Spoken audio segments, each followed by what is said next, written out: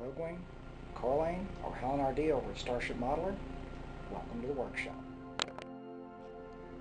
Alright, just a little update here. I've gone ahead and put the end caps on the engines, and as you can see, put the lens here. I'll mask those off for painting, but for now, this is where it sits.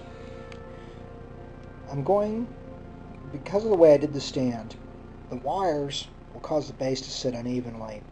So what I'm going to do is I'm going to use some putty to fix these resin pieces to the bottom of the base piece.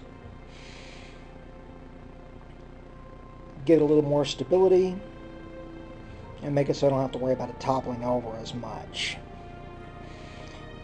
Big next step is going to be the flight pods. Got a lot of work to do on those. Okay, I don't know if you can see it or not, but I have my first bits of photo etch in place. I haven't glued the top down on the flight pod, but as you can see, I've got both the fore and aft museum grills in place to close off the starboard flight pod, as the Galactica was right before she was going to be retired. Next up, the girders. Okay, what we got there is one kind of mutant looking caterpillar, but in the end, let me get down at a better angle, you'll actually be able to make out the girder detail inside the hangar bay. I figured I'd start with the starboard pod, because that way if I screw it up, it won't matter too much. Just a second.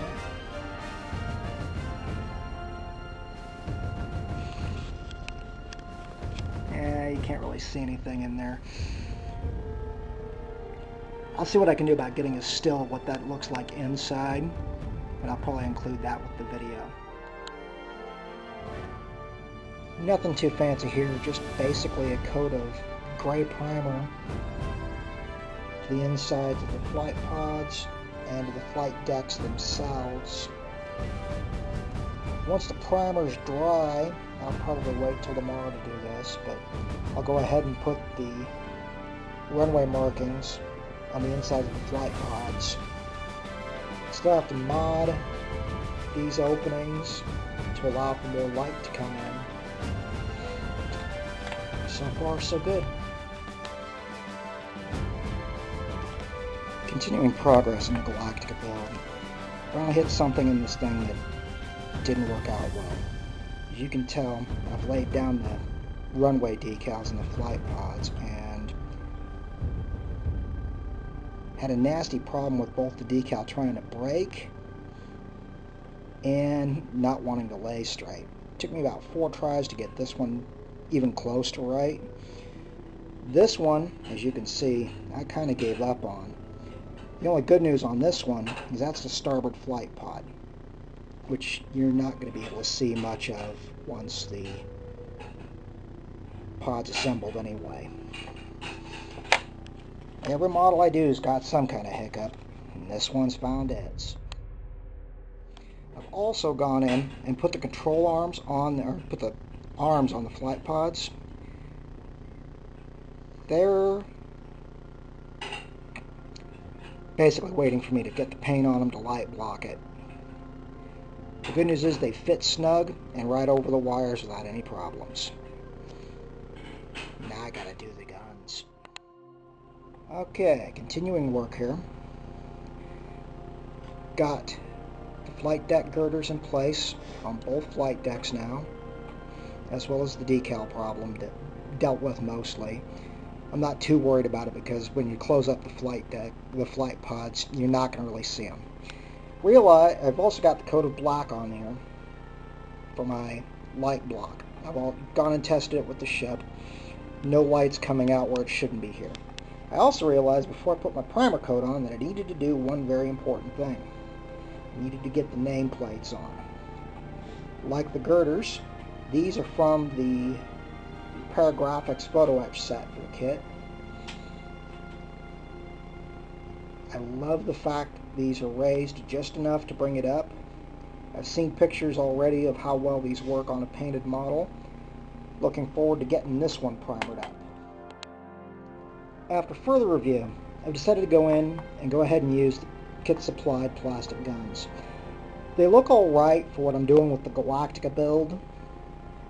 Figure I'll use the photo etch ones on the Solaria. But right now I've got about half the guns in place. I'm figuring I just don't feel like dealing with all that, with folding all those guns right now. Paul did a really good job getting them ready, but right now I don't feel ready to deal with them.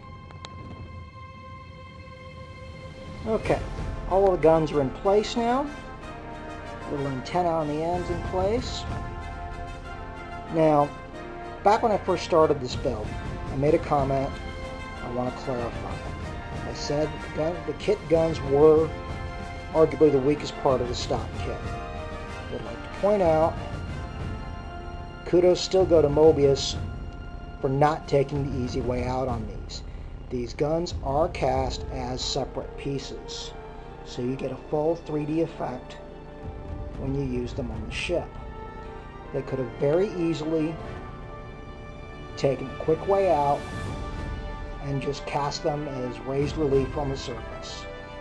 So while the photo etch kit that Paragraphics came out with might be better in quality, these guns are still a far cry from what could have been.